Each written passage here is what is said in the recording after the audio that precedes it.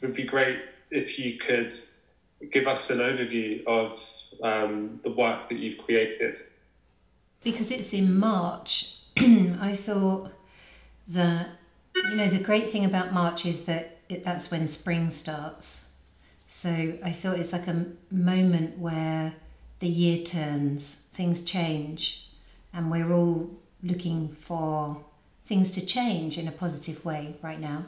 So I was thinking that I'd really like to make some more animations, because I've been making animation this year and they seem really suitable for the screen at Piccadilly Circus.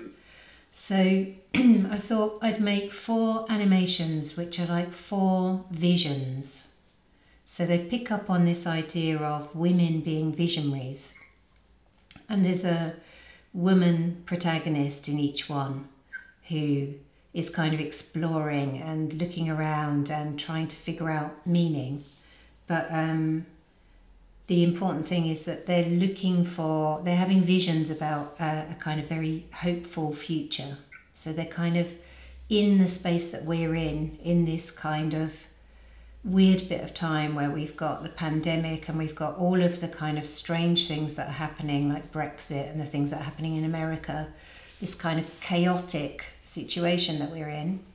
These women are kind of looking outwards, looking towards a future where things can be rethought or structures can be formed differently, and people can sort of operate in different ways, and that involves kind of hearing multiple voices and allowing multiple stories to be more apparent. So that's the kind of thinking. And then visually, I just wanted it to be a really rich visual experience on that really big screen.